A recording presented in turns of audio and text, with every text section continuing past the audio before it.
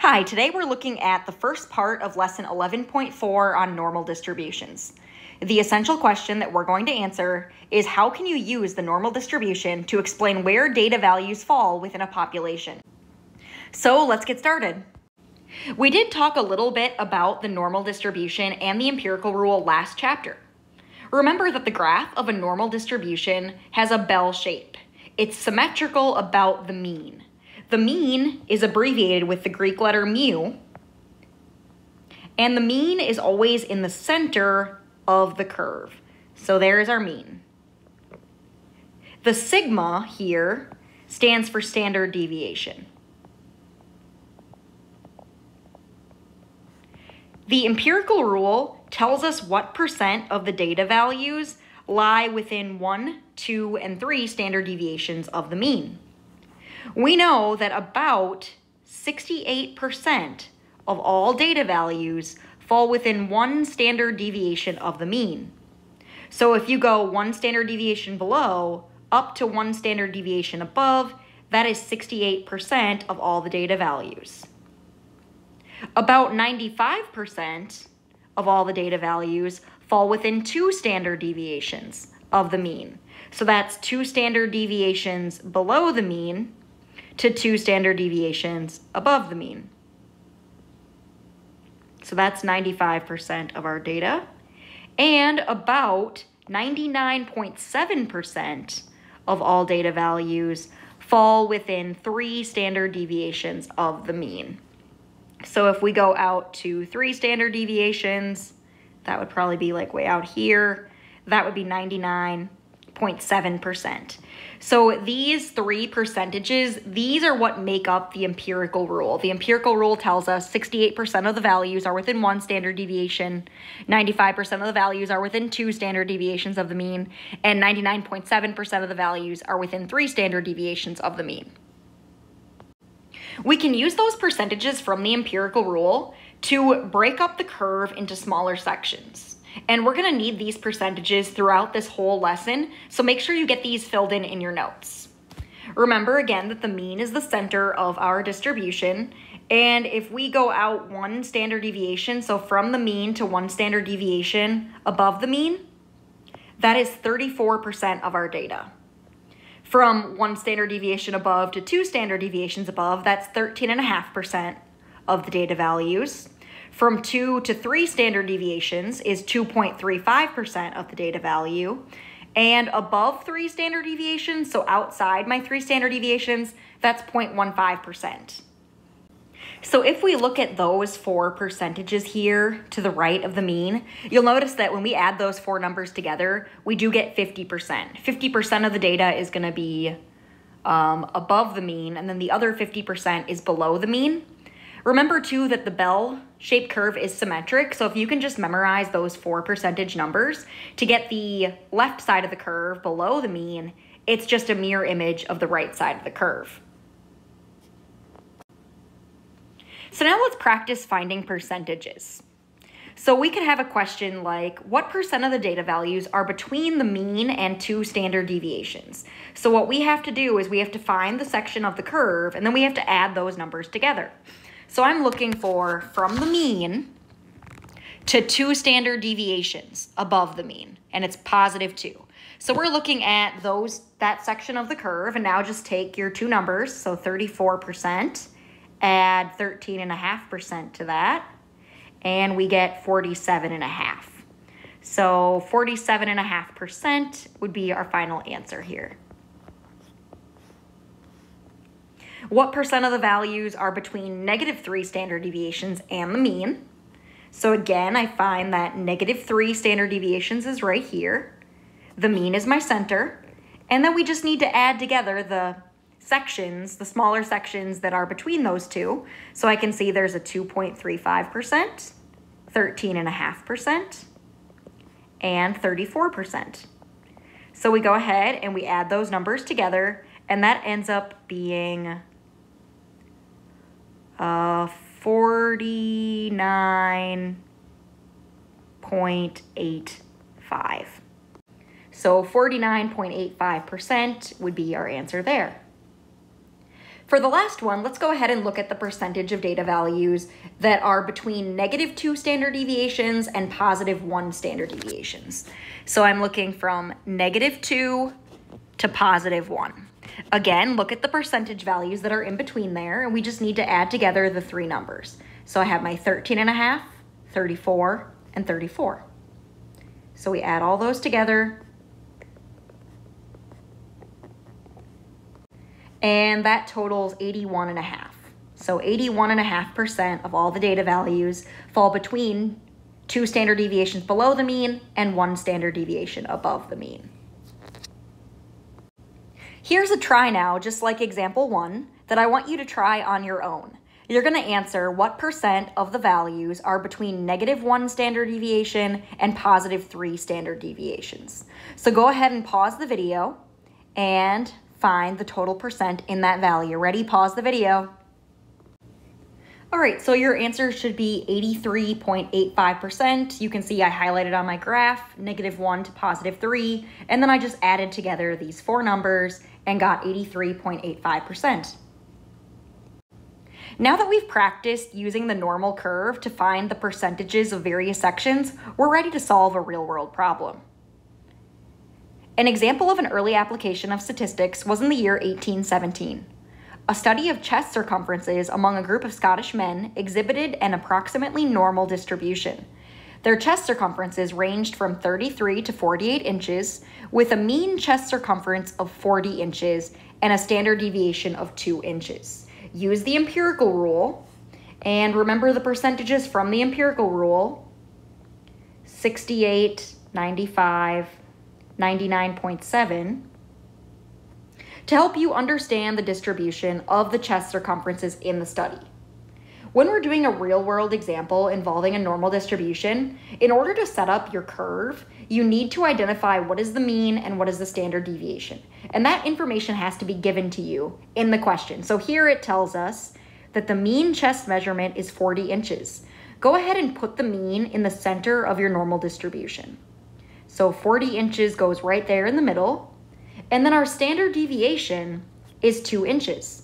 So that means if our standard deviation is 2 inches, for one standard deviation above, we just add 2 to 40. So 40 plus 2 would be 42. And then another one, add 2 again, we'd be at 44, then 46.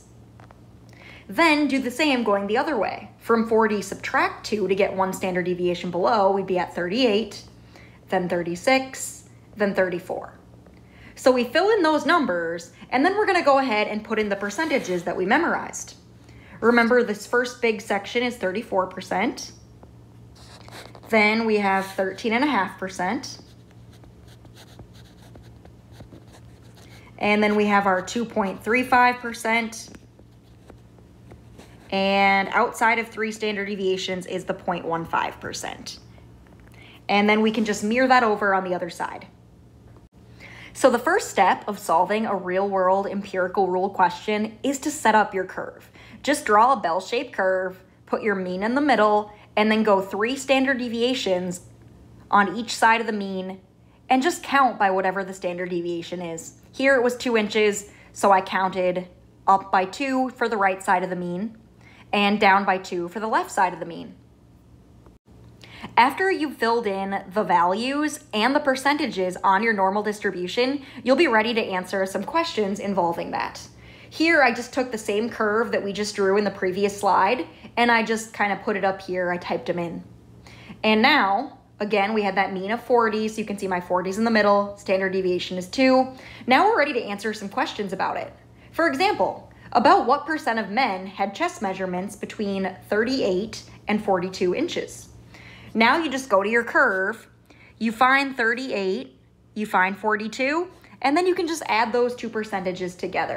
34 plus 34 is 68%. So 68% of men in the population had chest measurements between 38 inches and 42 inches. Now let's look at what percent of the population had chest measurements between 36 inches and 42. So here I'm just kind of adding one more section. So I already know that that's 68% between 38 and 42. Let's just add 13.5 to that 68. And when we do that, we end up with 81.5%. Next, what percent of men had chest measurements between 36 and 46 inches? So again, 36 to 46 now is the section that we just looked at, but we're adding all the way out to here. So we know that from here to here was that 81.5%. Now we just have to add the two additional sections. So take 81.5 plus 13.5 plus 2.35, add all that together, and we end up with 97.35%. About 95% of the men in the population had chest measurements between what two numbers? Here, you're gonna see a lot of questions that have to do with the empirical rule measurements. Remember, the empirical rule itself is the 68, 95, 99.7. So the 95% there is the two standard deviations from the mean. So here we just need two standard deviations on each side of the mean. So my mean is here, two standard deviations below is 36, two standard deviations above is 44. So that means 95% of the men in the population had chest measurements between 36 and 44 inches. Now for our next question, what would you expect the biggest chest measurements to be for the 0.15% of men with the smallest chest measurements in the population? So a key thing that we're looking at here is we are looking for the 0.15% of men with the smallest chest circumference. So you'll find that 0.15% right here on the left side of my curve. That's the smaller end, is to the left of the mean. And we want the biggest chest measurement for that 0.15. So the biggest would be the upper edge of that. So that would be right here at 34 inches. For our final question here, what would you expect the smallest chest measurements to be for the 2.5% of men with the largest measurements in the population? So here I'm looking for 2.5% of the largest. Now if we take 0.15 and we add 2.35 to that, you're gonna end up with 2.5. So 2.5% is just these two added together. So what would the smallest chest measurement be for that upper 2.5%? So the smaller end would be this edge here, and that would be 44 inches. Here's a try now very similar to the last example. We have a set of data with a normal distribution that has a mean of 35 and a standard deviation of 5. Remember that before you answer the questions below, you need to fill out the curve. So draw a bell-shaped curve, you put the mean in the middle, and with the standard deviation of 5, that's just your counting pattern. So go 5 above to get one standard deviation above, so we're at 40, then 45, then 50, and then do the other direction, so we'd be at 30, then 25, then 20. And now that we have those numbers filled in, I would like you to pause the video and try to answer these questions on your own. Ready? Go ahead, pause your video. All right, so here are the answers. Hopefully you noticed that the first and second question gave the numbers right out of the empirical rule. Remember that 68% falls within one standard deviation of the mean. So if we just go to the mean and we go one standard deviation out, on each side, you can see that is 30 to 40. The 95% is the two standard deviations. So just go out another standard deviation, and that's the 25 to 45. And then the last question, we did need to just add together some percentages. So above 40, I just took the 13.5, the 2.35, and the 0.15, add that up, and you get 16% of all of the data values are above 40. Here's one more empirical rule question that I'd like to go over with you from start to finish. You're gonna see questions very similar to this on your homework assignment. The times required for a group of students to complete a physical fitness obstacle course result in a normal curve, and the mean time is 21 minutes and the standard deviation is 4. Every empirical rule problem that you start, you should first draw the curve and then go ahead and fill in 3 standard deviations on each side of the mean. Here we're told that the mean is 21 minutes. The mean always goes right at the center of your curve, and the standard deviation is 4, which means we need to go up by 4s. So 21 plus 4 is 25, add 4, 29, add 4 again, and we're at 33. Then to get below the mean, you just subtract 4. So 21 less 4 is 17, 17 minus 4 is 13, and 13 minus 4 is 9. So now that I have those numbers filled in, now we need to go ahead and fill in the key percentage values. So remember, just one side of the curve, there's the 4 numbers. We have 34%, then 13.5%. Then we have our 2.35%, and finally 0.15%. Then go ahead and just reflect that to the other side of the curve. So now that we have all of our percentage values filled in, we're ready to answer the questions. What percent took longer than 29 minutes? Longer than 29 minutes, so again, find 29 minutes. Longer than 29 minutes, we just add up the sections to the right of 29. So we're going to add 2.35 plus 0.15, and when you add that together, you'll find that's 2.5%. What percent took less than 29 minutes? Here's a little shortcut for you. Since we just figured out that 2.5% was more than 29 minutes for less than, that's just the rest of the curve. If you add all of those percentages together, we're at 100% of the population. So here, if we want less than 29, that's 100 less that last section that we just added, less the 2.5%. So do 100 minus 2.5, and that is 97.5%. Now, if you wanted to add together all of the numbers here, you would also get 97.5%. It would just be a lot of numbers to add together. For the next question, we're looking for what percent took between 13 and 29 minutes. Let's find 13 right here, 29, and you'll notice that here's my mean. 13 is 2 standard deviations below the mean, and 29 is 2 standard deviations above. So while you could certainly add together those 4 numbers, you wouldn't have to here because exactly 2 standard deviations of the mean, we know that's always 95%.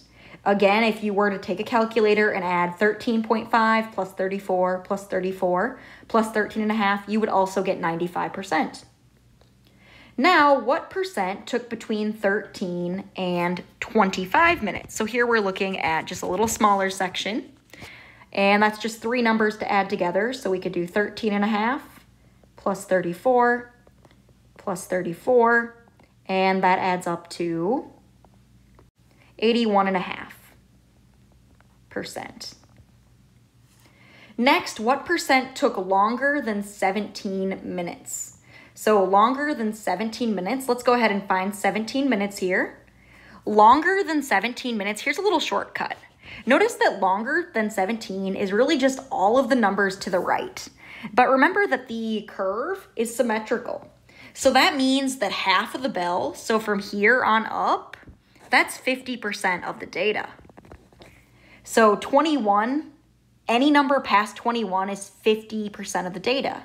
Now I really just have this extra 34%. So do 34 plus 50, and that is equal to 84%. Again, if you wanted to add together all of those numbers, you could take a calculator, do 34, 34, 13.5, 2.35, and 0.15. Add those together, you would also get 84%. This last question here is kind of tricky. What was the minimum time the top 16% of participants got? Now, I'm going to show you this 2 ways. Depending on how you interpret this, normally the top would be those above the mean. Like if it was a test and you were in the top 16%, you would have above average. So if you go ahead and you take 13.5, 2.35, and 0.15, those 3 sections here, and you add those together, these 3 sections total 16%. So what was the minimum time of the top 16%? That would be 25 minutes. But remember that these times represent the time it takes to complete a physical fitness obstacle course. And whenever we do a race or an obstacle course, you're generally better if you are quicker. So if your time is less. So technically here, the top 16% of people would be below 17 minutes. We wouldn't be able to actually answer this question here with what was the minimum time. We don't know. We wouldn't want to say 9 because remember 9 is just 3 standard deviations and there are still 0.15% of values that are below 9. We don't actually know the minimum, but we would be able to say that it's below 17 minutes. So that's it for 11.4 day 1. I hope this video helped you review the normal distribution and helped you learn how to divide up that normal distribution and use the values to find percentages. Thanks for watching. Bye.